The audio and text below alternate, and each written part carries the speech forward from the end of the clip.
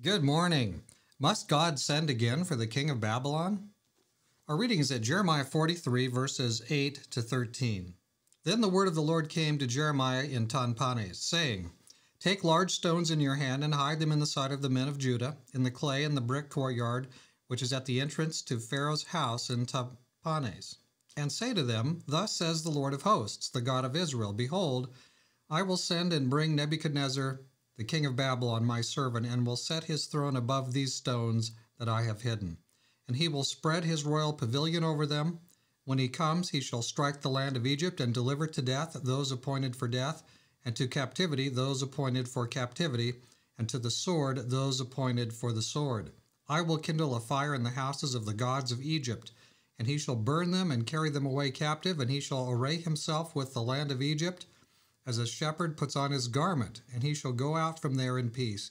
He shall also break the sacred pillars of Beth Shemesh that are in the land of Egypt, and the houses of the gods of the Egyptians he shall burn with fire.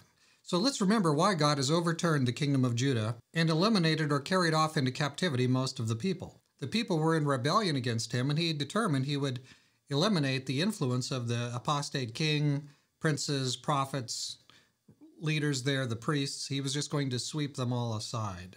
So these bad influencers were either killed or carried away by Nebuchadnezzar. And the good thing for the nation was this took their influence away, and so it opened the way for a new crop of humbled, godly, consecrated people to take reins of leadership in those different categories. Remember, those things were there for the purpose of upbuilding the nation spiritually, but they'd all become corrupted.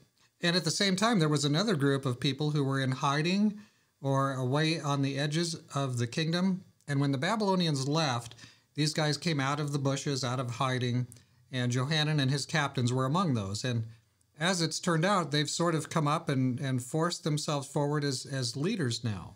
But it turns out that they're as affected with the spirit of rebellion as the previous ones that were killed or carried away to captivity in Babylon. So now they've taken the people down to Egypt in direct contradiction to God's instruction.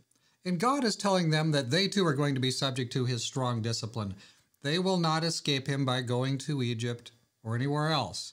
They're going to be subject to his strong discipline. And this is also kind of an indirect call, at least to them, to repent. You can't escape God. You can't just go to a different place where God's going to ignore you or forget about you. He's got his eye on all things. So God is going to bring these people from Egypt, if that's what it takes, to help them come into line. Oh, God is mercifully working for everybody to come to him, even the stubborn ones. And you and I might know a lot about that, seeing as how probably you and I are among the very stubborn.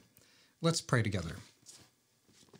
Dear Father in heaven, you have many means of approaching your people and addressing their spiritual needs, even to send to the king of Babylon and have him come and chase these people down all the way over in Egypt.